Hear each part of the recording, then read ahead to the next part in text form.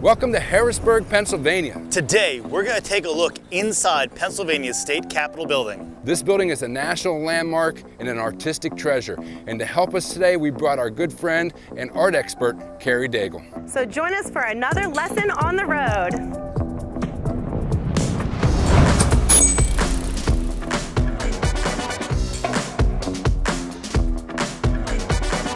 Welcome to the Supreme Court chambers on the 4th floor of the Pennsylvania Capitol building. Pennsylvania's Supreme Court was created by the Provincial Assembly in 1722 and predates the United States Supreme Court by 67 years. Pennsylvania Supreme Court was the only independent court in the early 1700s with the ability to declare unconstitutional laws that were made by an elected legislative body. The concept of a free judiciary is one of Pennsylvania's greatest contributions to democracy. Today, Pennsylvania's Supreme Court meets in 3 locations: Pittsburgh, Philadelphia, and right here in the state capitol, Harrisburg. Hanging from the ceiling here in the state capitol Supreme Court chambers are 4 large chandeliers. But what's most interesting and most unique is that each contains a miniature statue. These 4 statues represent the great lawgivers: Moses, King Solomon, Aristotle, and Solon. You may have thought that the dome in the rotunda was the only dome in the Capitol. Well, you're wrong. Above my head is a beautiful green dome made by a Pennsylvania artist called Alfred Godwin. This room is also a treasure trove of art depicting 16 intricate paintings made by a woman named Violet Oakley. And to tell you more about Violet Oakley and her artwork, I'd like to introduce you to Miss Carrie Daigle. Violet Oakley was a well-known illustrator in the Philadelphia area, where she was known to create portraits, paintings, and also started a mural in her local church. She was known to be painfully shy, but she was a great allegorical storyteller within her artwork, and that made her a perfect addition to the Capitol building murals. One of the main focal points of this room is the mural behind me called Divine Law. It was painted in 1917 and is the first of the 16 series in this room. A great manuscript of history will open up with a decorated letter, hence the large L cascading along the left-hand side of the painting. Within the L of the painting, we have the letters OVE spelling love. Within that, there is an A and a W intersecting each other, and that will spell out the law. Within the letters of the word law are the words that describe wisdom, and she believed all 3 of these will work together to create a sovereign nation. To some art historians, the woman peering through the letters may represent Venus. But for Oakley, the woman represents wisdom and woman's spirit of the world of maternal guidance. Welcome to Pennsylvania's House of Representatives chamber here at the Pennsylvania State Capitol building. This amazing room is filled with beautiful artwork, colorful murals, and original mahogany desks. Historically, Pennsylvania's House of Representatives is the oldest legislative body in the United States. Voting on bills here is done electronically. The screens on either side of the room indicate the member's name alphabetically and by party. Each desk here has a red button and a green button. Red is for no and green is for yes. As I had already mentioned, the desks here in Pennsylvania's House of Representatives chamber are original, dating back to 1906. The mahogany came from Belize. The members of the House of Representatives sit according to party, with Democrats on the left and Republicans on the right. The house here is lit by 6 beautiful crystal chandeliers. The smaller ones weigh about 2 tons, but the larger ones weigh 4.5 tons each. About every 2 years, workers erect scaffolding here and replace almost 1,000 bulbs all in one shot.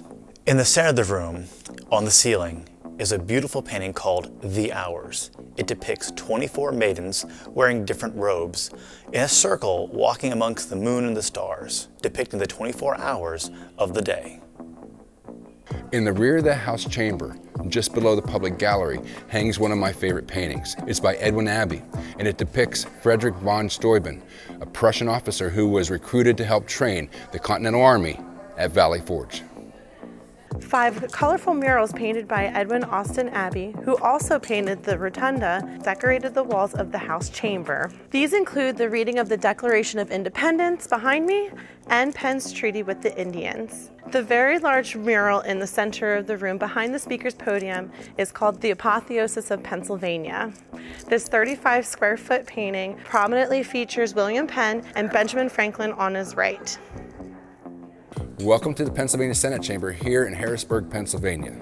Its original design by architect Joseph Hudson and painter Violet Oakley remain remarkably intact. Just like the House of Representatives, Democrats here sit on the left and Republicans sit on the right. But voting here is done the old-fashioned way, by saying yay or nay depending on how you want to vote for a bill. The desks here are original, just like in the House of Representatives, and the mahogany comes from Belize. The greenish-gray marble that surrounds this room comes from Ireland. Speaking of Irish marble, Bobblehead George is a non-profit organization. We are dedicated to providing unique, accurate, and entertaining educational content to lifelong learners of all ages. And it's through donations from people like Keller Contracting and friends like you that allow us to continue our work. So make sure to follow us on YouTube, Instagram, Facebook, and TikTok. We're on the talk? We are on the talk of ticking. The 24 stained glass windows that decorate the House chamber and this Senate chamber were done by Philadelphia native William Van Ingen, who was a student of the famous glass artist Louis Tiffany. Each window weighs roughly 200 pounds and is about 4 feet in diameter. They're embellished with a 24-karat gold leaf framework. Each window features a theme that's important to Pennsylvania history, commerce, education, and history itself. They also include themes like justice, liberty, and peace. Violet Oakley was also commissioned to paint the murals within the Senate chambers. Within the murals of the Capitol building, Violet Oakley was dedicated to world peace through international concepts. She truly believed that helping those in your community and understanding them will bring peace to us all.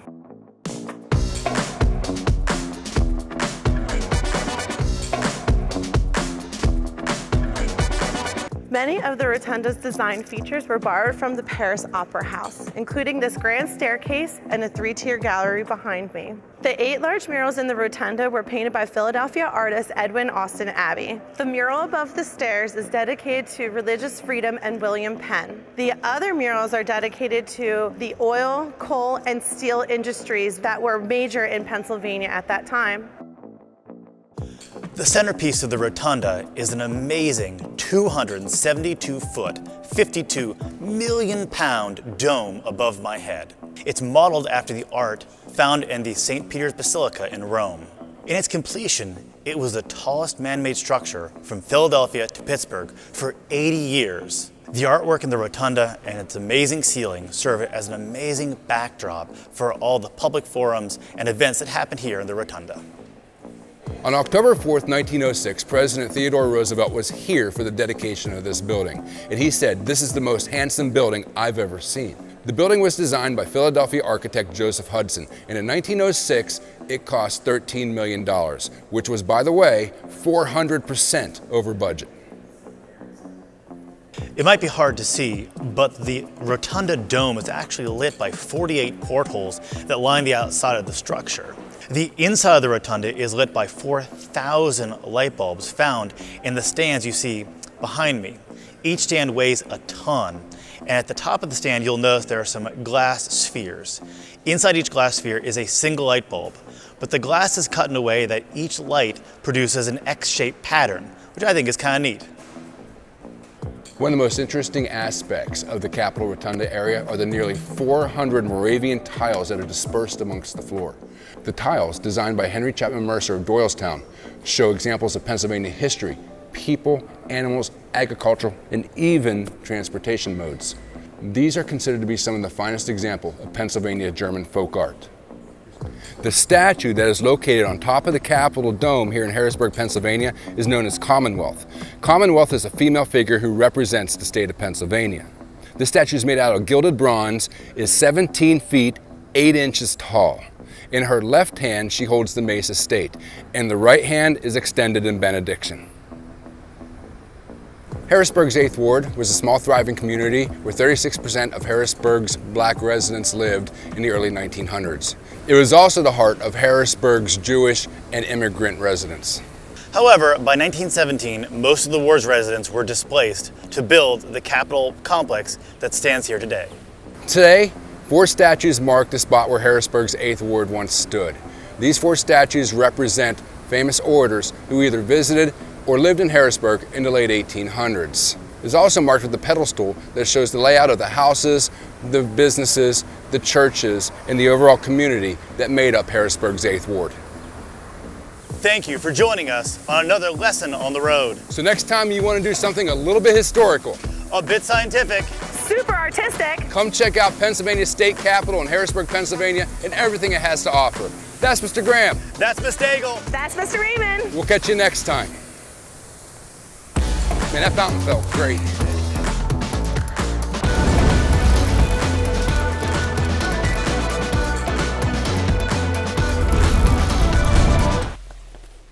That's so weird. I'm gonna drop my glasses on you. And to help us out, we brought our friend and art expert, Carrie Daigle. So let's learn another lesson on the road. So join us for another Join lesson. us for another lesson on the road. I messed up with the step up anyway. I'm so sorry. Pennsylvania Supreme Court was in the early, She called these paintings the opening of the book of law. And to tell you, hold on a second. What's that? Oh, no, okay. Who also painted the Rotunda. I said that wrong. Just like the House of Representatives, Democrats sit on, forgot now. Democrats sit on the left. Welcome to the Senate chamber here at the Pennsylvania State Capitol in Harrisburg, Pennsylvania. I don't know what my next line is. Okay, I got it.